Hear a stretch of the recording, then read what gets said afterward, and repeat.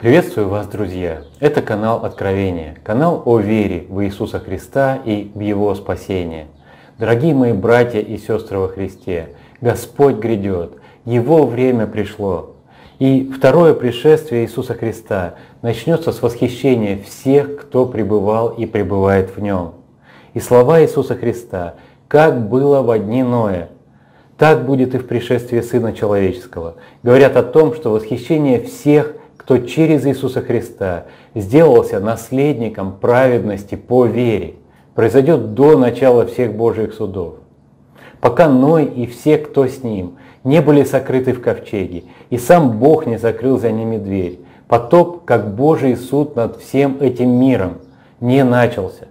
Пока Лот и все, кто с ним, не были выведены ангелами из Содома, не пролился с неба дождь огненный и серный, и не истребил все. Не произошел Божий суд. Эти слова Иисуса о дне Ноя говорят также и о том, что второе пришествие Мессии – это не одномоментное событие, но это период времени Божьих судов, который начнется с того, что сам Господь сойдет с неба, чтобы встретиться с восхищенными на воздухе, а окончится тем, что через 7 лет скорби Он придет уже со всеми спасенными святыми, чтобы царствовать 1000 лет. Вот эти слова из 24 главы Матфея. «Но как было во дни Ноя, так будет и в пришествии Сына Человеческого. Ибо как во дни перед потопом ели, пили, женились и выходили замуж до того дня, как вошел Ной в ковчег, и не думали, пока не пришел потоп и не истребил всех, так будет и пришествие Сына Человеческого». Могут ли слова 37 стиха относиться к Его пришествию в конце скорби? Нет, конечно, не могут. Как было во дни Ноя, так будет и пришествие Сына. Пришествие Сына Человеческого будет как во дни перед потопом.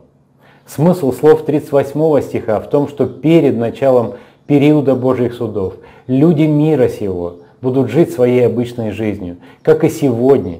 Они не будут думать, какое наступает время. И 39 стих. «Но эта беспечность людей будет происходить до того дня, когда, подобно тому, как Ной и его семья и животные вошли в дверь ковчега спасения, все те, кого избрал Бог, войдут в отверстую на небе дверь при восхищении. Мир будет жить своей обычной жизнью до того дня, как произойдет восхищение всех, кто верил и кто приготовил ковчег для спасения дома своего». Мы все, кто во Христе, ждем сошествия Иисуса, ждем главной встречи всей своей жизни.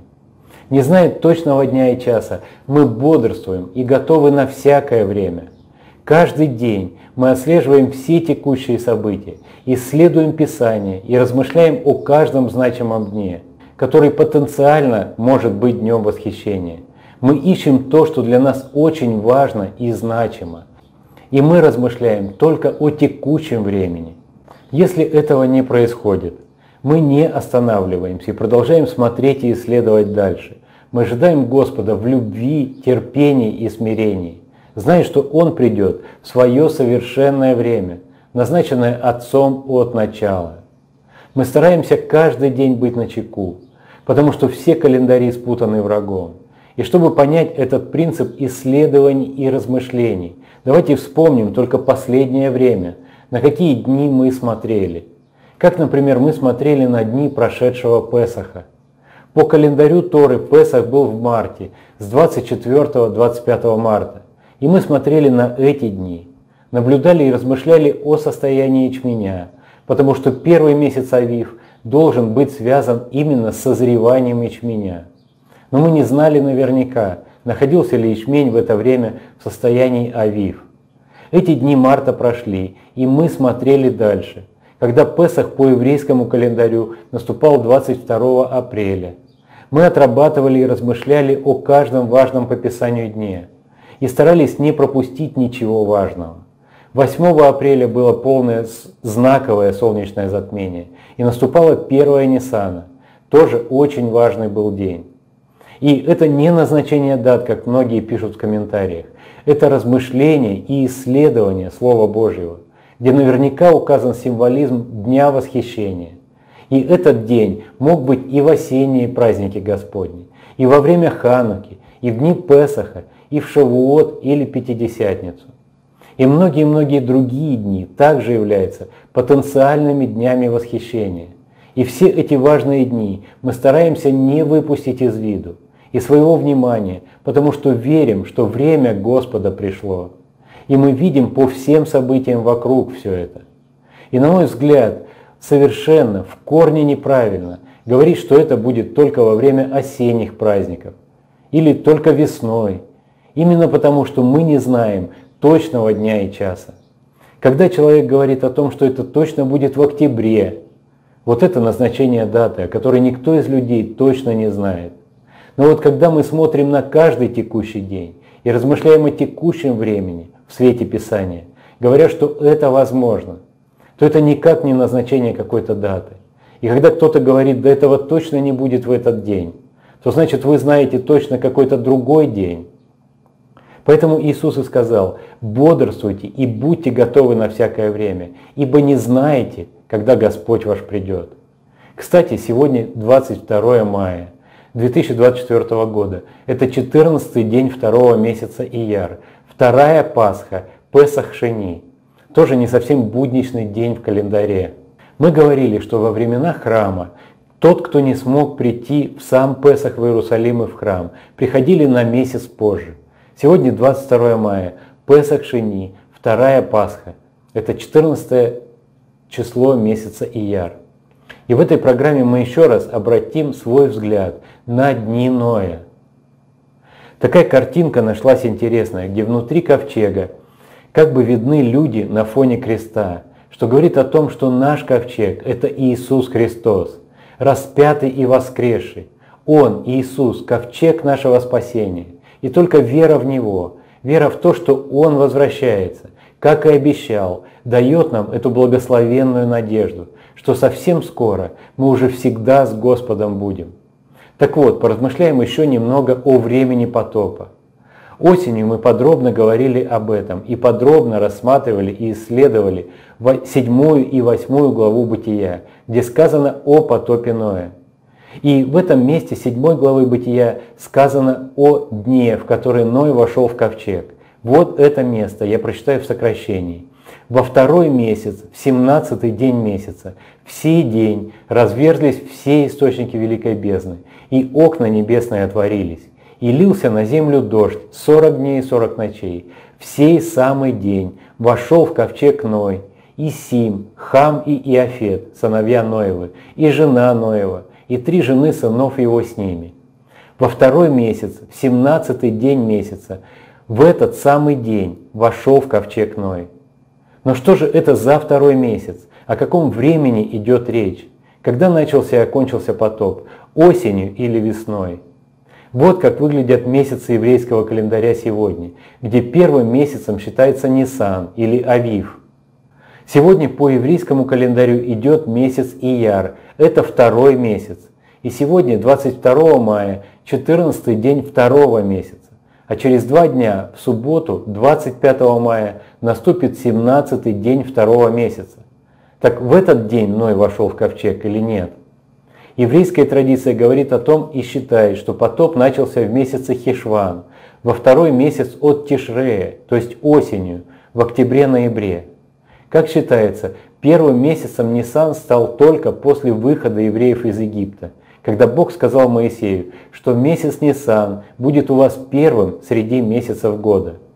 Но потоп был значительно раньше, когда год начинался с 1 Тишрея, и вторым месяцем был Хешван. Так ли это на самом деле? В Израиле и сегодня гражданский год начинается с 1 Тишрея, в сентябре-октябре, осенью. И 1 Тишрея считается главой года, Рош ха-Шана. Несмотря на слова Бога, сказанные Моисею, что именно месяц Нисан будет являться первым месяцем, то есть по сути 1 Нисана, Рош ха-Шана, глава и начало года. Но в Израиле считается, что слова о начале потопа относятся именно к месяцу Хешван. Кроме этого, как говорят, именно в это время начинается сезон дождей. Но может ли это служить поводом утверждать, что тогда, во время потопа, начался сезон дождей? Разве это было обычным природным явлением? Разве это не было на 100% действием божественной силы, когда разверзлись все источники великой бездны и окна небесные отворились? То есть вода лилась как сверху, так и из-под земли. Такого не было никогда в истории земли. И, как сказано, никогда больше не будет. Но Петр говорит, что тогдашний мир погиб, быв потоплен водою, а нынешние небеса и земля сберегаются огню на день суда и погибели нечестивых человеков. Что еще нам известно о потопе Ноя? Что он продолжался год, с 600 до 601 года жизни Ноя, с 17 дня 2 месяца до 27 дня 2 месяца. И к 27 дню 2 месяца земля высохла. Бытие 8:14. И во 2 месяце, к 27 дню месяца, земля высохла. Если это месяц Хешван, осень, октябрь-ноябрь, когда начинался сезон дождей, а здесь сказано, что земля высохла, тоже не совсем логично. Еще интересный момент в описании, когда Ной выпускал голубя, написано в 11 стихе. Голубь возвратился к нему в вечернее время, и вот свежий масличный лист во рту у него. И Ной узнал, что вода сошла с земли. Свежий масличный лист бывает осенью или весной. Тоже вопрос. И хотя масличное дерево и дерево оливы вечно зеленое, но здесь написано свежий масличный лист. Может ли это говорить о весне, когда все деревья распускаются и пускают новые листья? Я не знаю наверняка. Если евреи говорят, что потоп был осенью, в месяце Хешван, то традиционное мнение христианства, что потоп был именно весной, во 2 месяце Ияр. Так ли это, мы не знаем наверняка. Если это так, то через несколько дней, а конкретно в эту субботу, наверное, с субботы на воскресенье, будет 17-й день 2 месяца, когда, возможно, Ной вошел в ковчег, и Бог закрыл за ним двери ковчега. Готовые войдут к Господу, и двери небесные затворятся. Если это так, то этот день, 25-26 мая, есть 17-й день 2 месяца Ияр, когда Ной и все, кто с ним, вошли в ковчег и были спасены и сокрыты Богом во время Его судов. Это тоже очень знаменательный и достойный внимания день. Кроме того, как говорилось в прошлой программе, 25-26 мая – это 33-й день Омера, который называется Lag-ба-Омер и считается переломным днем в счете 50 дней Омера, от Песаха до Шавуота. Поэтому все, что мы исследуем и изучаем вместе, стараясь найти тот самый день, стараясь и прилагая усилия понять, очень важно. Мы ждем нашего Господа каждый день и не перестанем ожидать Его до самого восхищения. Как ты сохранил слово терпения моего, то и я сохраню тебя от годины искушения, которое придет на всю вселенную, говорил Иисус. Нам нужно терпение, чтобы, исполнив волю Божию, получить обещанное. Ибо еще немного, очень немного, и грядущий придет и не умедлит. Так что все эти дни мая и начало июня, когда 12 июня наступит Шавуот, все так же очень важны для нашего особого бодрствования и особой готовности к внезапному пришествию Господа и к восхищению. Да, мы не знаем точного дня и часа, а потому готовы на всякое время, потому что внезапно придет жених, и готовые войдут с ним на брачный пир, и двери затворятся. Как когда-то Бог избрал праведного Ноя, который верой осудил этот мир и сделался наследником праведности по вере, потому что поверил Богу и приготовил ковчег для спасения дома своего. Так и мы сегодня, веря, что время Божьих судов наступает, и что этот мир будет осужден Богом и падет навсегда, своей верой приготовляем ковчег для спасения дома своего. Наш ковчег – это Иисус Христос, в котором мы надежно сокрыты. Мир сегодня находится на грани, когда после восхищения внезапно постигнет их пагуба, когда после восхищения внезапно на мир обрушатся скорби и небывалые бедствия. И единственное, что может сокрыть и сохранить от годины искушения, это Иисус. Это вера, любовь и надежда.